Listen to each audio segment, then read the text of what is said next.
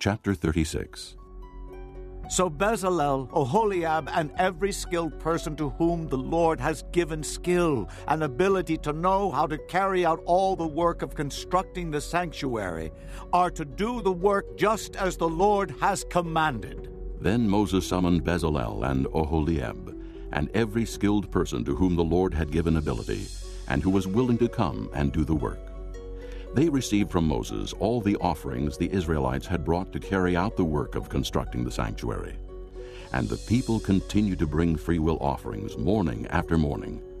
So all the skilled craftsmen who were doing all the work on the sanctuary left their work and said to Moses, "The people are bringing more than enough for doing the work the Lord commanded to be done." Then Moses gave an order, and they sent this word throughout the camp: "No man or woman is to make anything else as an offering for the sanctuary." And so the people were restrained from bringing more, because what they already had was more than enough to do all the work. All the skilled men among the workmen made the tabernacle with 10 curtains of finely twisted linen and blue, purple, and scarlet yarn, with cherubim worked into them by a skilled craftsman. All the curtains were the same size, 28 cubits long and 4 cubits wide. They joined 5 of the curtains together and did the same with the other 5. Then they made loops of blue material along the edge of the end curtain in one set, and the same was done with the end curtain in the other set. They also made 50 loops on one curtain, and 50 loops on the end curtain of the other set, with the loops opposite each other. Then they made 50 gold clasps, and used them to fasten the 2 sets of curtains together, so that the tabernacle was a unit.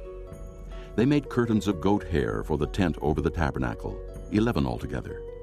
All 11 curtains were the same size, 30 cubits long and 4 cubits wide. They joined 5 of the curtains into one set, and the other 6 into another set. Then they made 50 loops along the edge of the end curtain in one set, and also along the edge of the end curtain in the other set.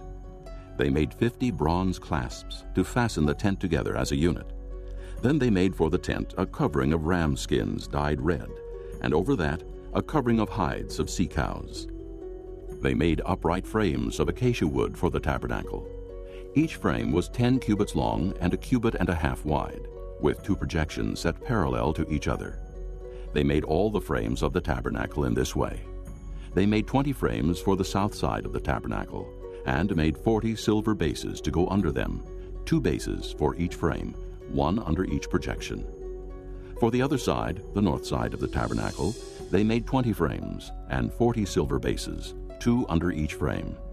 They made 6 frames for the far end, that is, the west end of the tabernacle, and 2 frames were made for the corners of the tabernacle at the far end. At these 2 corners the frames were double from the bottom all the way to the top, and fitted into a single ring. Both were made alike. So there were 8 frames and 16 silver bases, 2 under each frame.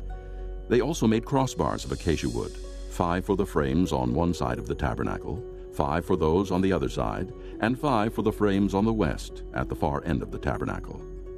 They made the center crossbar so that it extended from end to end at the middle of the frames.